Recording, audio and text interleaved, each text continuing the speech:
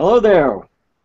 Welcome to our Google Hangout. Tonight we'll be talking about 8 steps to change your world, and this continues our Leaders Alive broadcast that we started this afternoon on WJOB 12:30 a.m. Hammond, Indiana.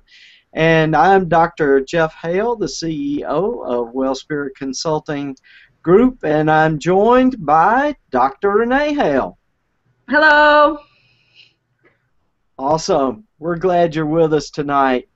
And we're just going to jump right in and start to talk about the 8 steps to change your world.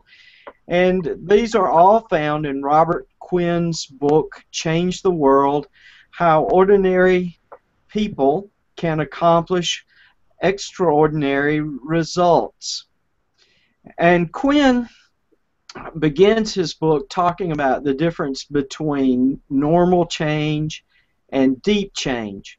And essentially, normal change is incremental change. It's change that we have some control over, while deep change causes us to engage uncertainty. It fundamentally changes the situation. It's radical change.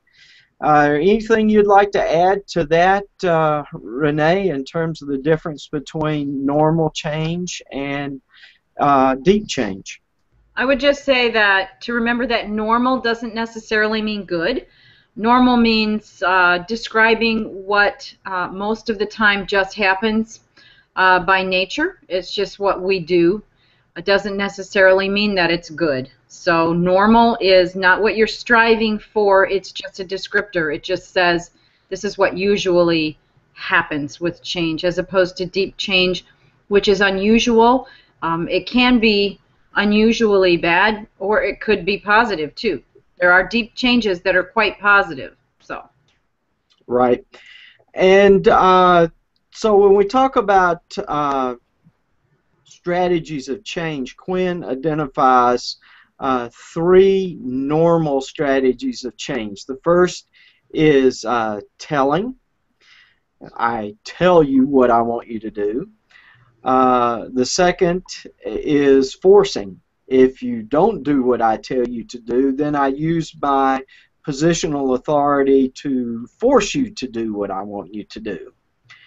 And then a third, more effective, more, you could say, enlightened approach is a participatory approach, where I involve my followers to become involved in dialogue to create change.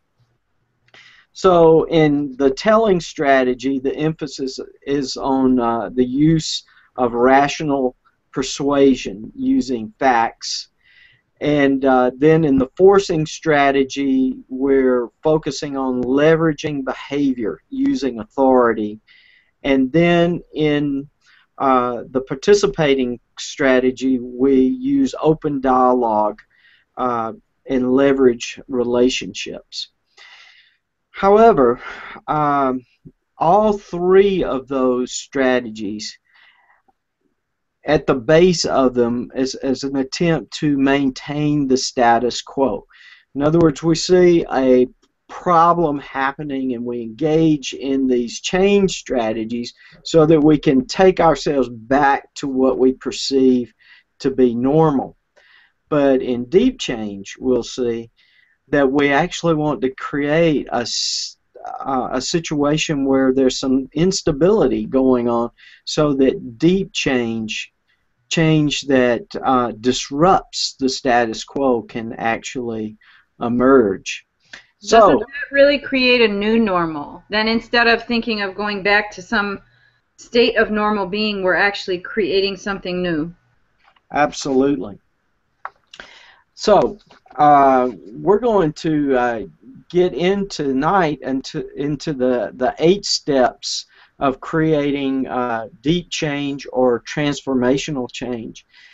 And I just want to say that all of those strategies are valid and useful and that great leaders actually use a combination of all four, but they know when to effectively use and how to effectively use each one of those strategies. So, shall we jump into the 8 steps here, Dr. Renee? Absolutely. Okay, I'm going to be sharing my screen here and putting some slides up.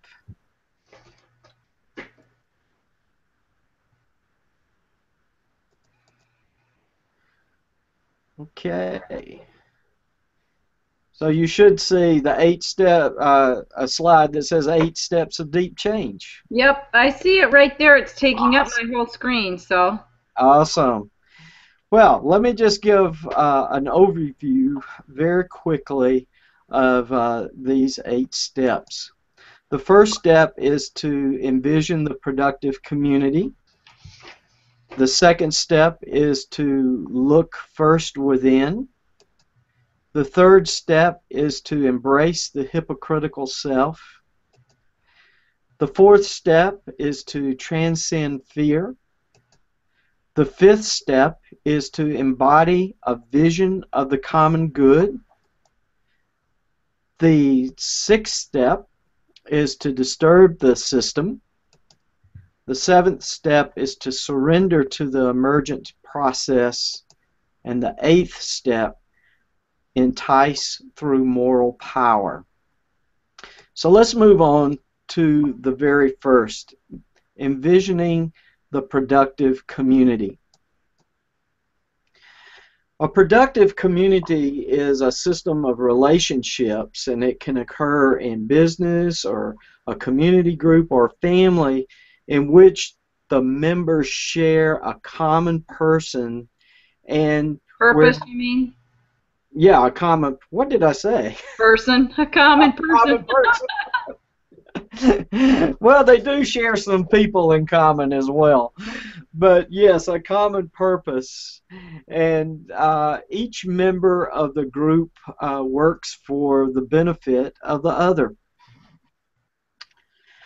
Uh, the members in a productive community become more inner directed and other focused. They become guided by their inner principles, their values, and they're really focused on helping others.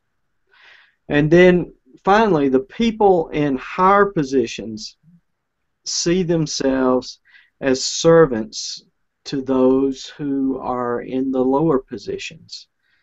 So, Dr. Renee, do you have anything that you'd like to add to that?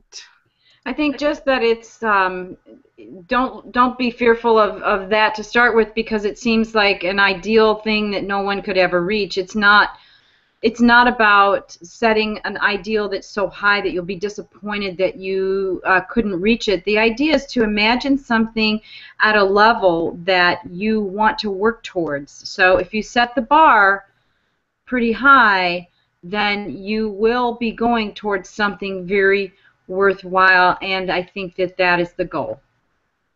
Absolutely. Okay, then let's continue with the next uh, step. Oh, there's more. Oh yeah, there is more about this one. Yeah, when we envision the productive community, one of the things that really characterizes a productive community is clarity of purpose, and then very high standards of performance and high trust and supportive relationships as well. I mean, those are and here we are learning a learning and change atmosphere, right? Right, I think absolutely. I think those are really great things to go for. I highly doubt that all four of those things could be perfectly in place. You would be in a utopia of people if that were the case, but certainly those are the characteristics that we want to work towards. Yeah, and I think while you might not do everything perfectly, you can engage all of those to a high degree.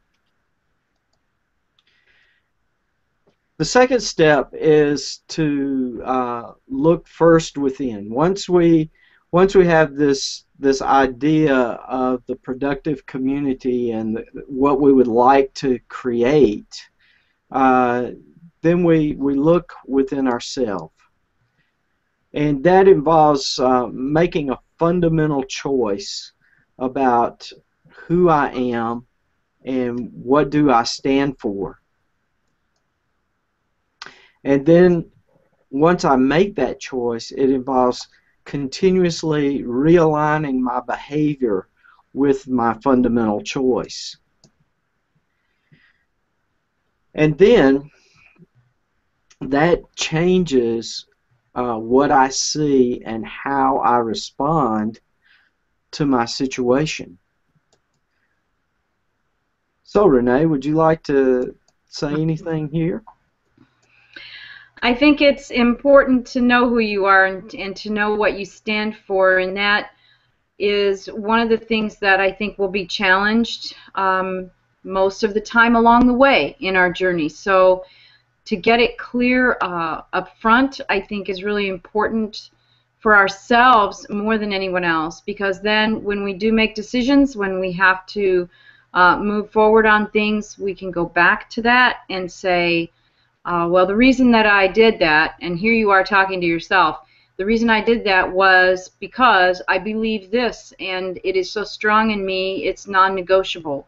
So when you have some bottom line standards like that, it's important to repeat those to yourself, frequently, so that you can remember and so that you have that standard to go back to. Absolutely. We talk about that sometimes being a true north, sort of an internal compass that keeps us on course when things get difficult. Mm-hmm. Jeff, you might want to check your microphone. It's popping a little bit. I don't know which microphone you're using, but you might want to check that.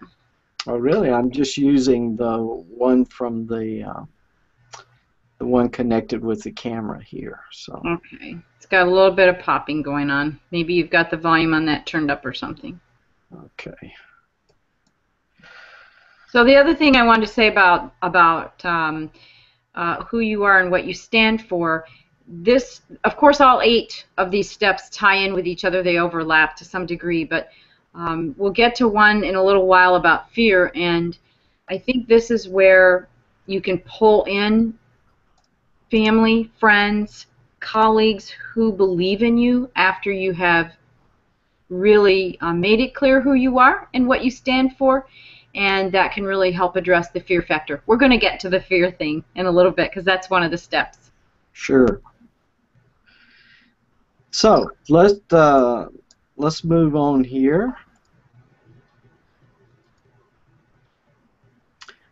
And one of the things that happens is that as we engage these things of making the fundamental choice and continuously realigning our behavior, it changes what I see in my situation and how I respond to it, and then I begin to experience myself as a creative force in that situation as well.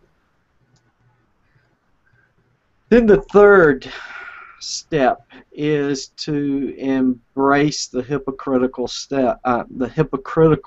self, and that essentially means that even after I discover and I'm able to articulate who I am and what I stand for, there's still quite a bit of gap sometimes between who I say I am and what I say I stand for and what I actually do.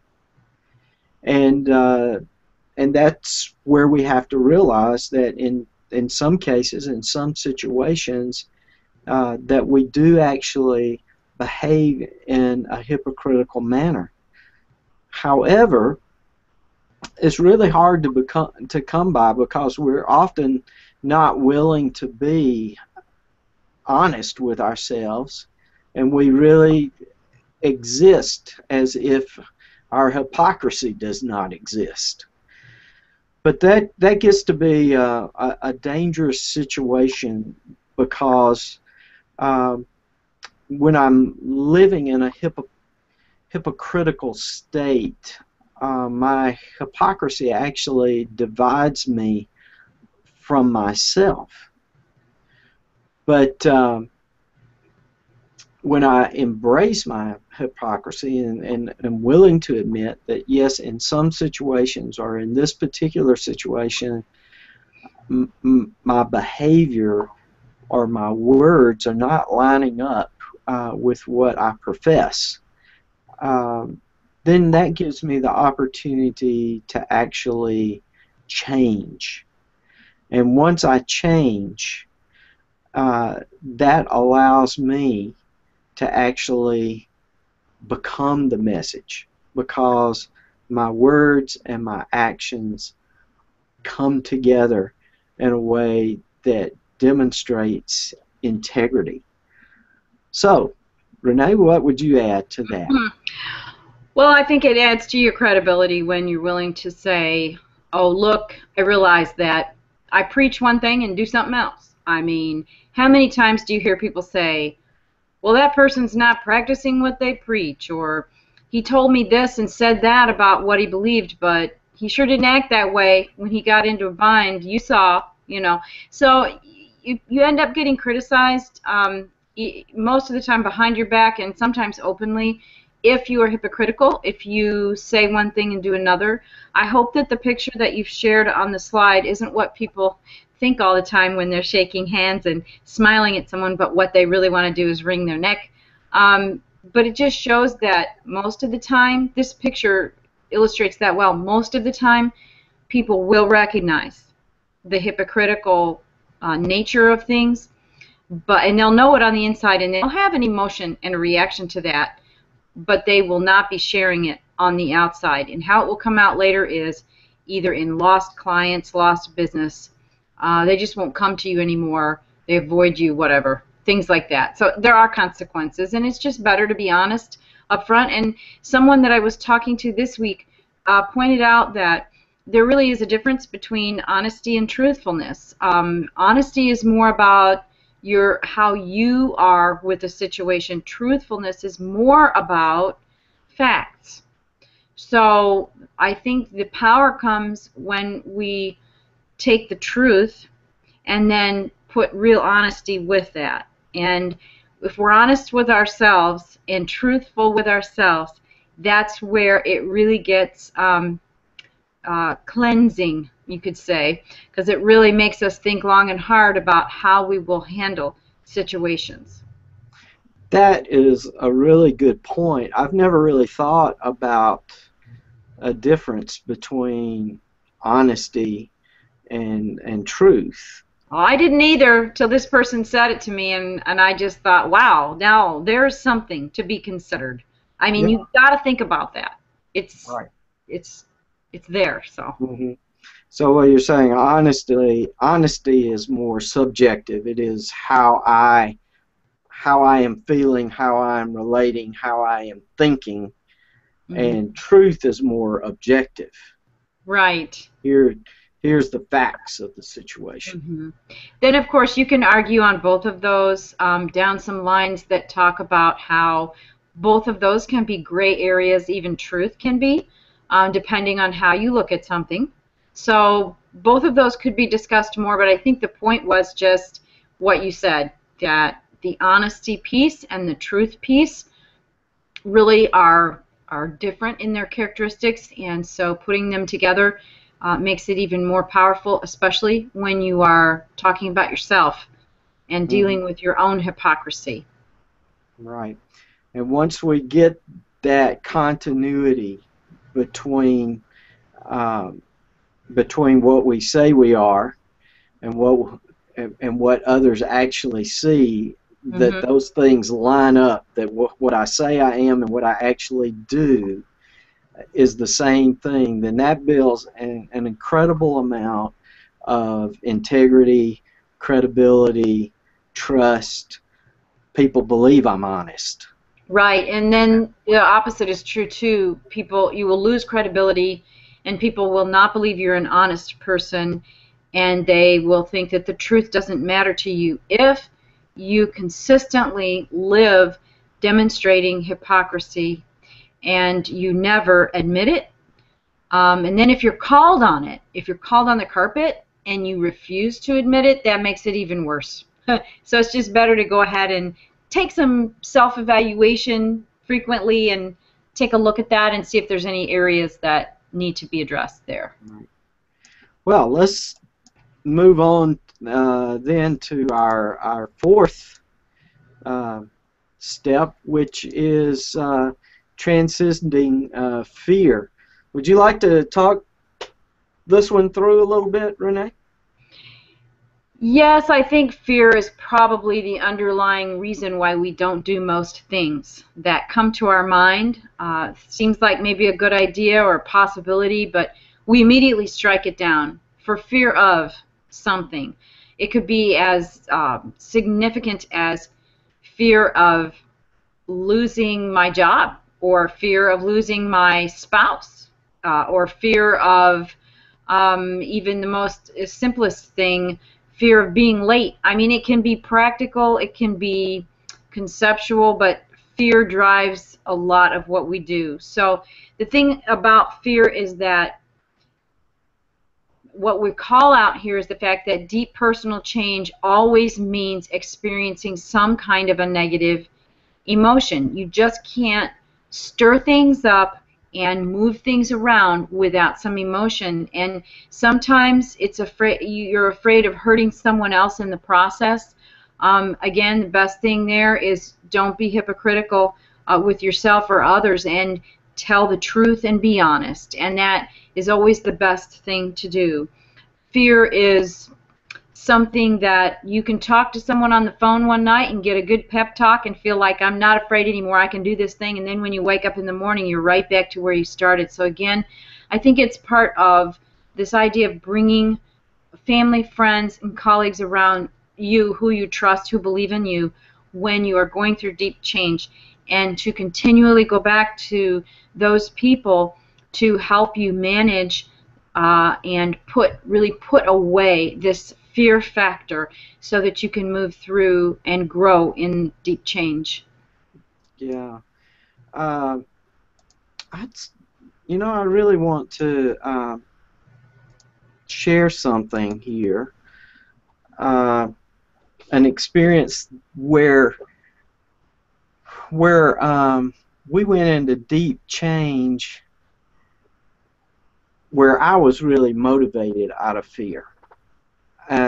And I'll just share a little bit of that personally, and maybe we can sort of talk this through a little bit, because it's a little bit antithetical to what we've been talking about.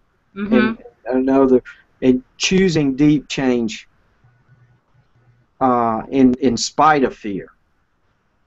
Well, before you go into that, let me say this. There's one thing about fear.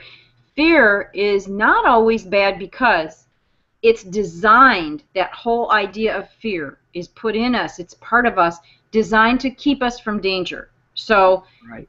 You have to remember that fear itself might be a tool in your toolbox, so to speak. Just make sure that you look at it very, very carefully. So, that fear could be because there's a red flag going up. That's right. one thing. That is one thing, but that is not nearly as often as more types of fear that are based out of unhealthy ways of looking at things. Okay, I just had to say that because sometimes fear is a good warning sign. Right.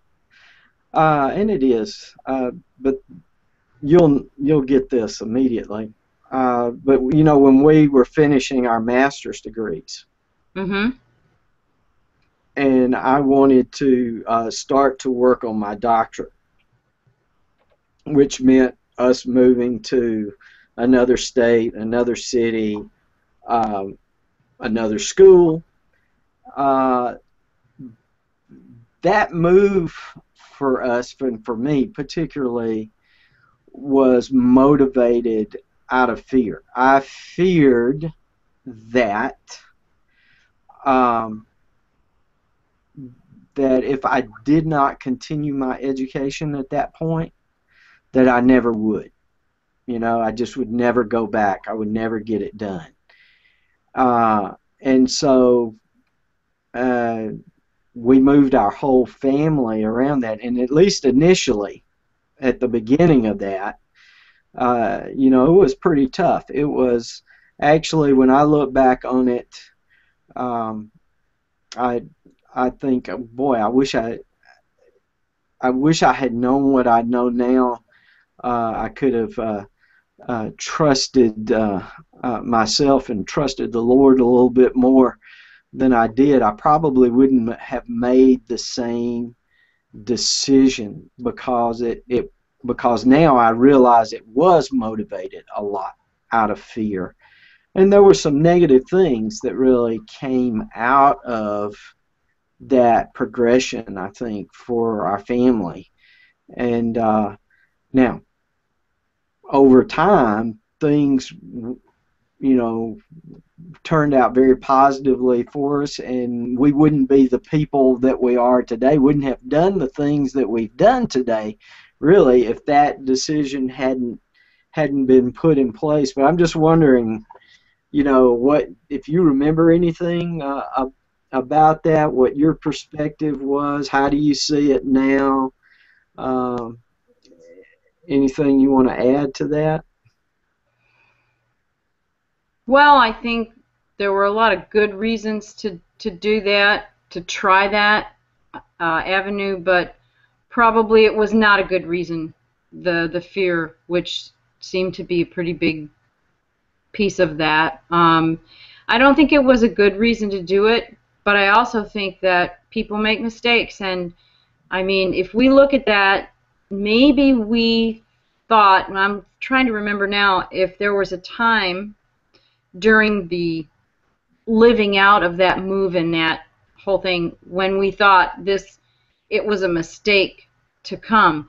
I think instead of that, we really tried to say, if we knew then what we know now, we may not have moved, but we really did look for all of the positive things in that, and we tried to hang some hooks around in our mind and emotion to remind us what kind of emotions we were hanging there with that experience, so that if we ever ran up against anything like it again, we would have a better perspective on it. So I recall it being, the experience had some negatives in it, but overall, there's so many other factors that were feeding into the whole experience that I don't think that we necessarily thought, oh, well, that was a mistake and it just messed us up forever. It's certainly not, because so much of what happened after that, even though it was motivated by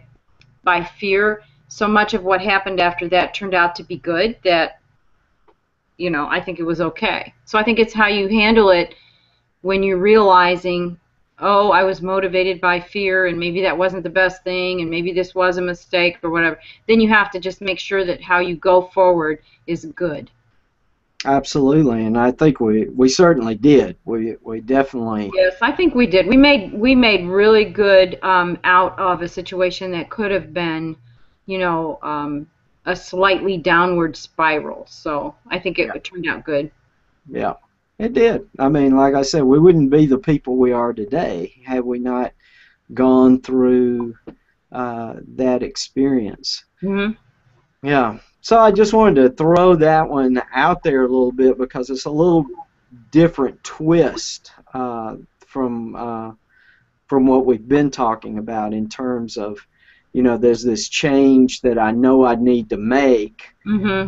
and I don't want to be afraid to make that change. Hmm. And in that case, it was actually a really deep change that that was motivated by fear, and then we sort of did all the other steps that were involved in it, and came out with a really good product there at the end.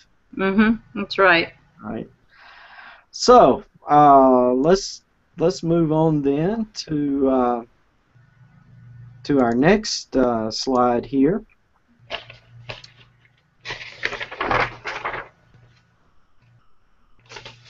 And this talks about that one of the ways that we really transcend fear is, or have the strength to transcend fear, is our fundamental choice. When we really know who we are and what we stand for, then we have that capacity to move beyond our fear.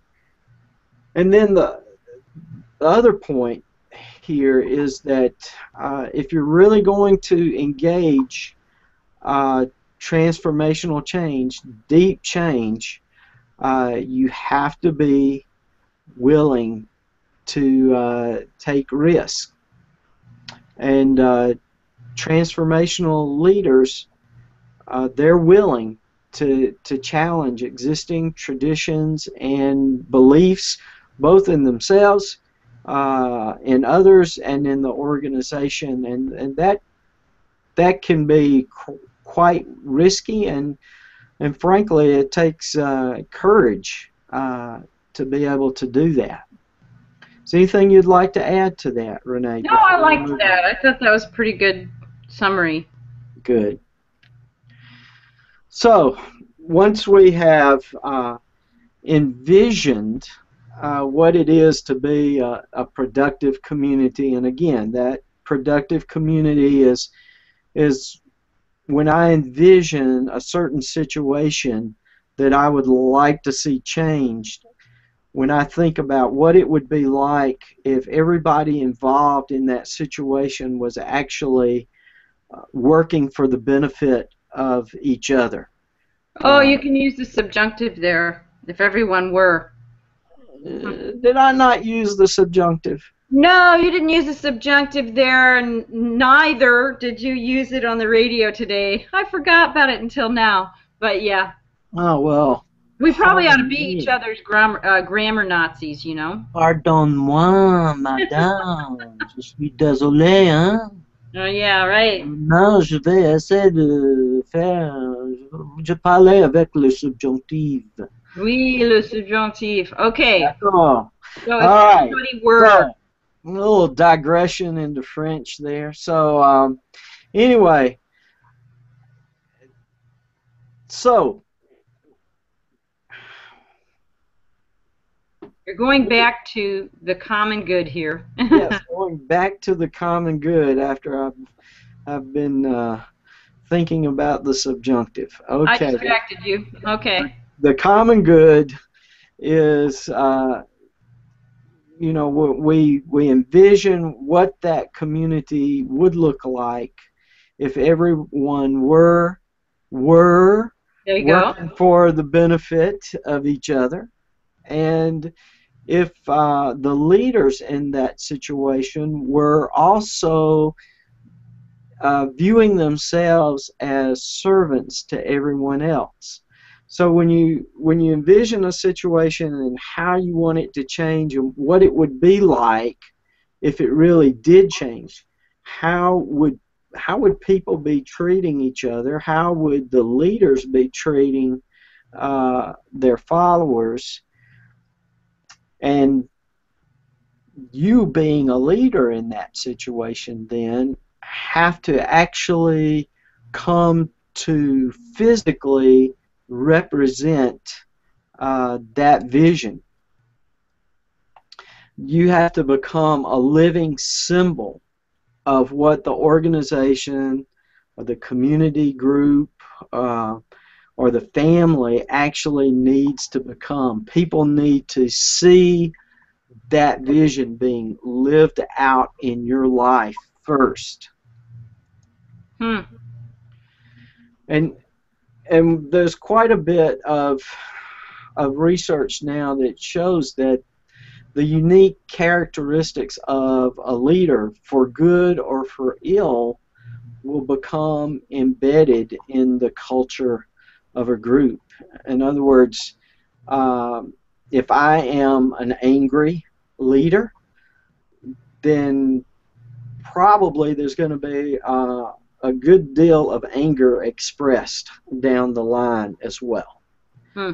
Uh, if one of my characteristics as a leader is being uh, generous with praise, then it's likely that there will be more generosity of praise down the line uh, than there would have been had I not been a leader that was generous in praise. So, you know, it's really interesting. Sometimes we think of the leader as the face of the organization, uh, but not only is the leader the face of the organization, it becomes more than that. The heart, the soul of the leader begins to be reflected in the organization itself.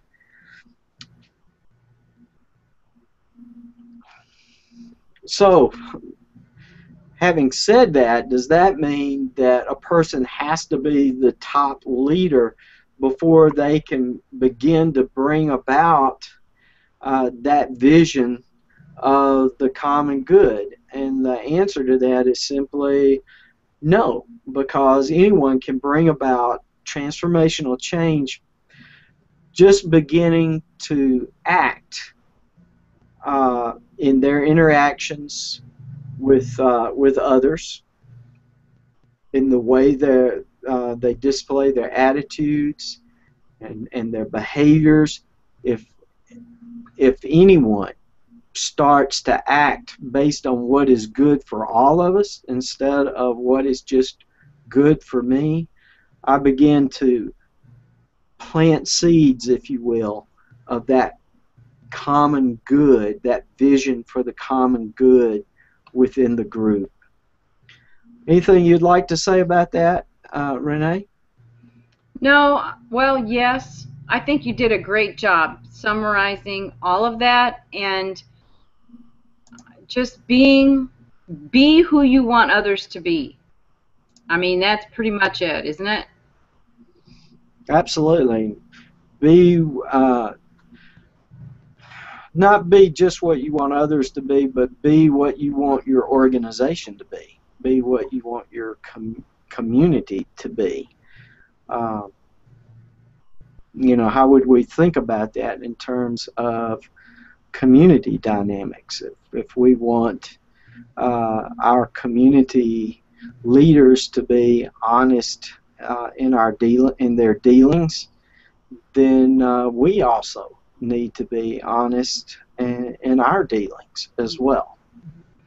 Well, this one also overlaps with the hypocritical self and transcending fear because if you are honest and open about that you would like to be a person that does embody this vision for the common good, could you be flawless in executing that all the time? No way. We're going to make mistakes, and sometimes we will not do some of the things that we say are the very best because we're not perfect. So when people call you on it, then you have to say, you know what, you're right. Not quite up to snuff on this here right now. And be okay with the fact that you're not perfect and be okay with saying, I'm sorry. Good point. Excellent points. Well, let's move on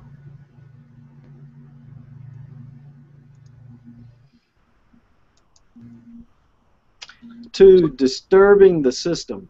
And that is one disturbed dolphin right I there. was going to say, what is that picture?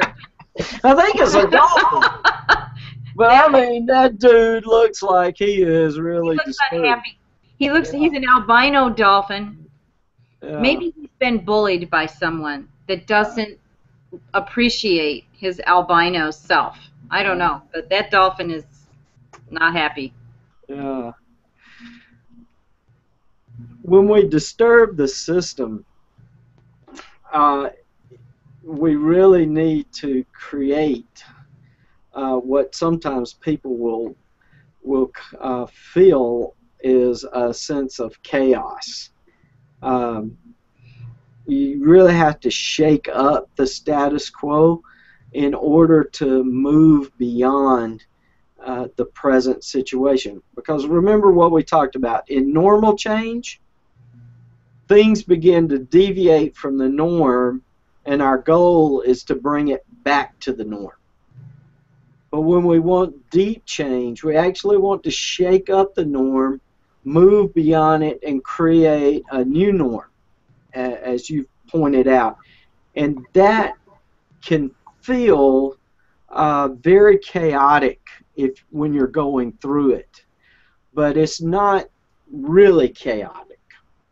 Uh, it's just that transformational change agents, they get in there, they improvise, and they're really not afraid to admit that they're improvising in order to create uh, an urgency for moving beyond where we are. But what they're trying to create is not chaos. Chaos would be a total breakdown where things were just overwhelming. They're not really interested in, in in creating chaos, but they are interested in creating enough instability that we can move beyond where we are. And they often do that by putting out really high standards that are really going to cause people to stretch to a new level. And Quinn suggests that when we do that, that this statement represents the attitude in which that should be done. It goes something like this. The leader says, here's the standard which I know is impossible. So let's stand together and learn our way into a higher level of performance. What would you like to add to that, Renee? Well, what about in a personal way? How would this go? This all sounds very theoretical. So I think about deep change. Let's say if you lose your job or someone dies, and this is a very serious situation. Everything is going to change. Well, you might feel paralyzed at first, and there might be something that is going to cause you to change a lot about how you live your life. But you can disturb the system by already going ahead and proactively taking some steps that need to be taken in order for a new normal to take shape. And once you do that, you have proactively chosen to create a situation where there are a lot of things that are in flux, but you know they have to be in order to find your new way. Sometimes when something bad happens, there's a sense of paralysis, and you don't change things for as long as you can stand it, because at least if there were things that are the same, you know what that is like. Something as practical as when someone dies, you don't touch the things in their room for a really long time, because you know once you do, that sets you on a different path of acceptance and moving forward. And some people want to remember longer, and they resist that. They resist that. The next thing is, if you know you need to get on the road and move somewhere, you have to start doing things like, I'm talking about a move, like a move from one area to another, your whole household, a physical move. You have to put your house on the market. You have to send your resume out and do some different things. You have to start doing research in other areas and seeing where you might want to move. All those things are disturbing.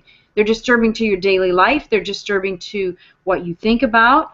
They're disturbing because you're going to be distracted then by your realtor and other people who are returning calls and doing things, and all of a sudden your whole routine is messed up because you're trying to get your act together so that everything can coalesce again in a new normal. Does that make sense? Absolutely. Sounds really, I really appreciate the way you framed some practical situations there. And it brings me back to thinking about when we find ourselves in that situation. we have to make a decision, either, hey, I'm going to move forward into that new normal, or I'm going to have the illusion that I can just stagnate where I am. And when we make that decision that, oh, well, I'm just going to try and batten down the hatches, and just sort of hunker down, that really we're making a choice, as Quinn would say, towards slow death. Because if we're not moving forward, if we're not embracing that newness and willing to move beyond into that new level of being, that trying to hunker down and just stay where I am,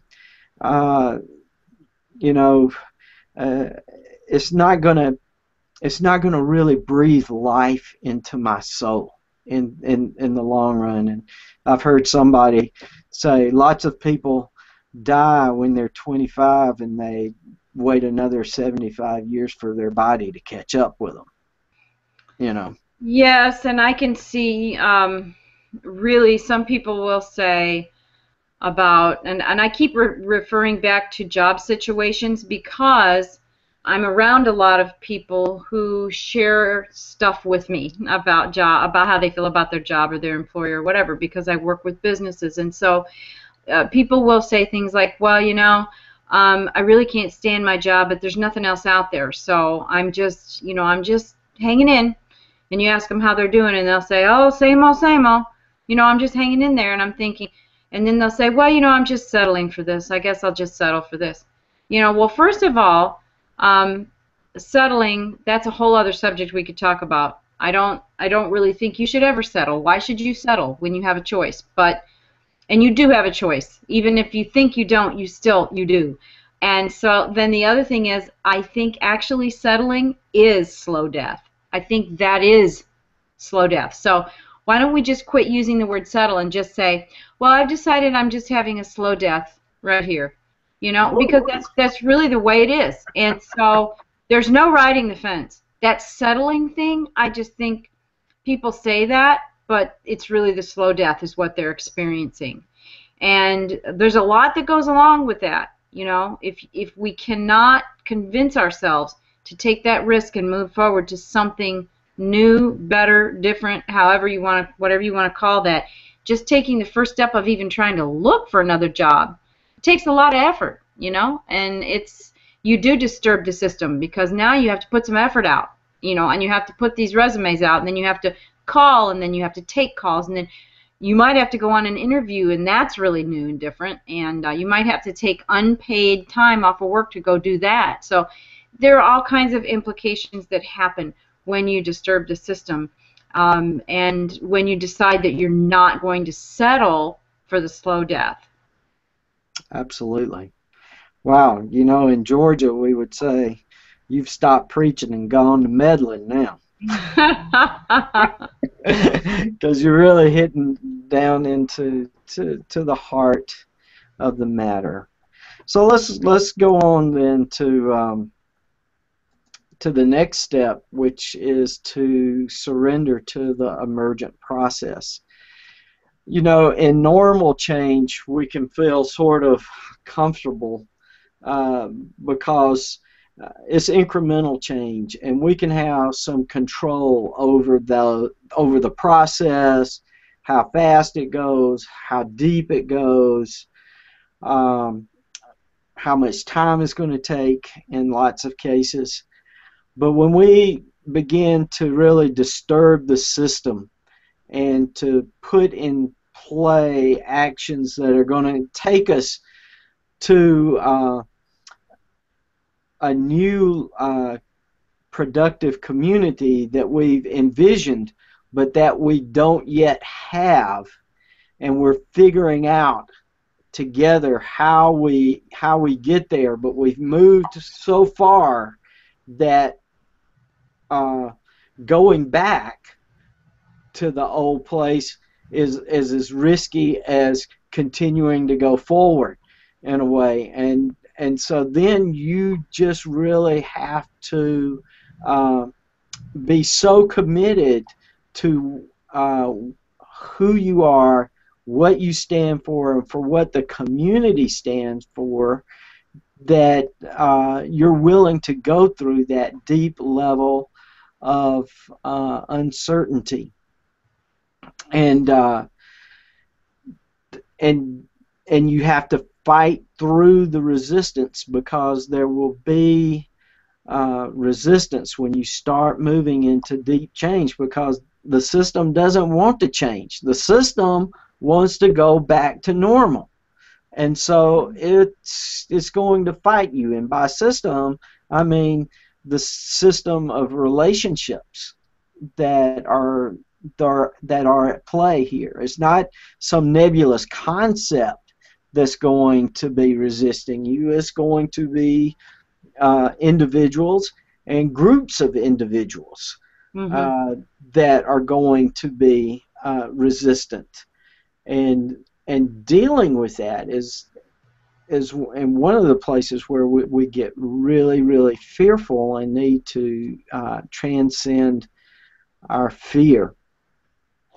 And it really, when we put ourselves in that kind of risky situation where we're actually risking our personal or professional well-being for the well-being of the group, that's really not normal, because the normal way of doing things is to look out for number one. And Right. that's where Quinn pens this wonderful, wonderful quote that has Right. become And my you got to read favorite. that. You read that on the radio show, so I get to read it now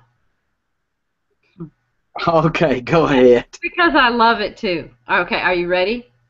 Yeah, Okay. Here's what Robert E. Quinn says. Now, here is a heretical thought. Leadership is not about results. It is about commitment. The entire management literature fails to understand this. Leadership authors do not understand that leadership means go forth to die. If they did understand it, they would not be enticed to write about it, because people do not want to hear this message. Most people want to be told how to get extraordinary results with minimum risk. They want to know how to get out of the box results with in the box courage. Isn't that wonderful? It's just so yeah. great. I mean, it explains it so well.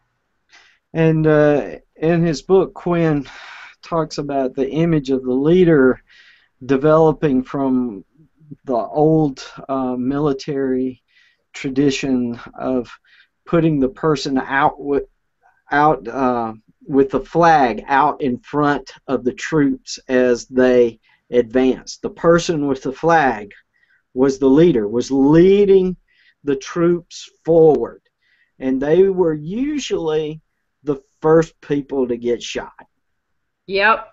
you know. And so there was a great deal of risk, and you had to be really committed to grabbing that flag and moving forward. But that's the kind of leadership that it takes to be a transformational leader. A transformational leader doesn't stand behind the troops. A transformational leader stands in front of the troops and holds up the flag and says, "Here we go. Here I go. Come with me." And that's the kind of thing that really rallies people, and they see that it's dangerous, and they see that there's a high probability of failure, but they're inspired to move on. And I really like what Quinn says here, that normal people don't engage transformational change because they have nothing worth dying for. Again, normal people meaning just the usual or the most common. Doesn't mean good or bad. Normal Right. is It what means appears. a normal view of the world, in where change is what we want to do is maintain the status quo. Right. If your concern is maintaining the status quo, you can never lead transformational change. You can never lead the kind of change that's going to really fundamentally change your situation. Right. And you know what? A lot of people pine after this kind of change in their own life. They pine after the positive version of deep change, wishing or dreaming, daydreaming, fantasizing about a deep change that would really be great, something that could really be wonderful for them and for their families. And I think with tools in hand to really know how to handle, how to navigate a deep change, that you can choose a deep change and you can actually go for it.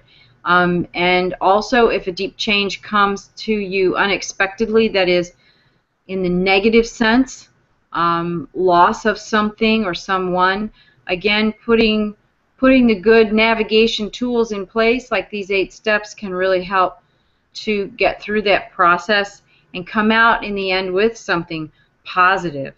So either way, whether it's unexpected and negative or a positive deep change of sorts, it's still, this is all very, very useful for facing that kind of deep change. Absolutely. Hmm. Well, let's move on to the last step in the process, which is to entice through moral power.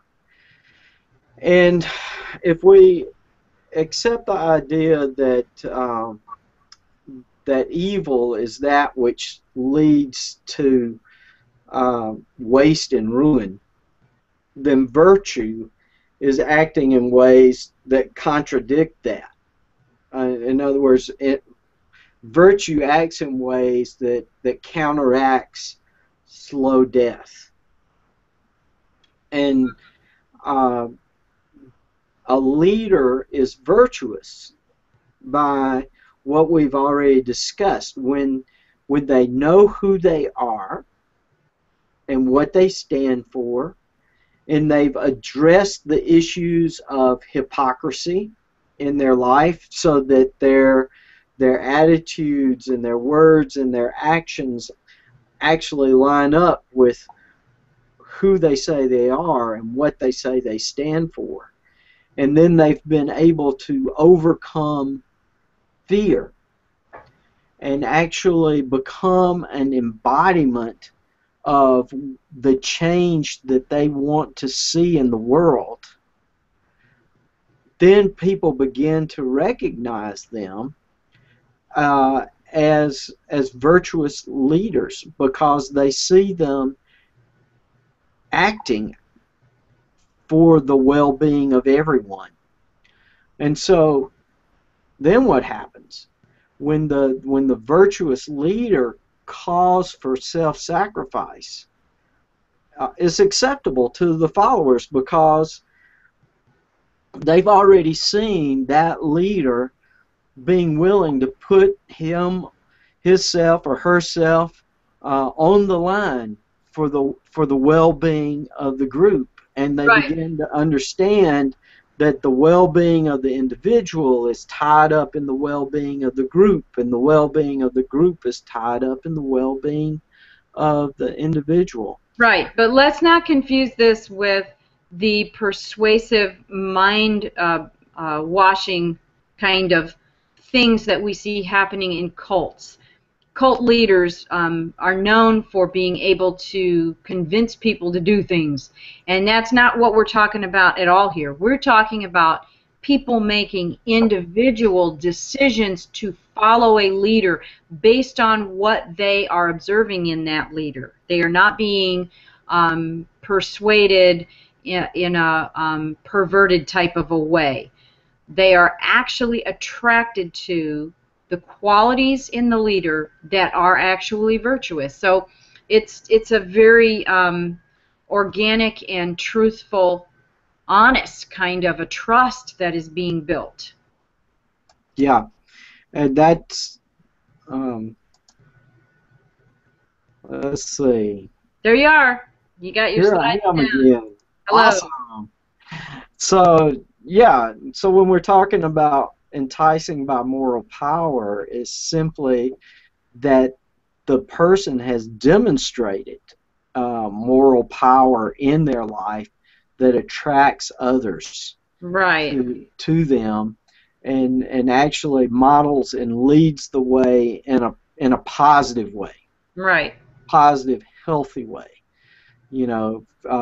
towards the common good, towards the benefit of all. Right. Well, speaking of healthy ways and for the common good, we've been on about an hour, and it's time to wrap up for this Google Hangout. Absolutely, it is. And it's been a lot of fun. We're glad that you joined us this evening, and you can find us at wellspiritconsulting.com.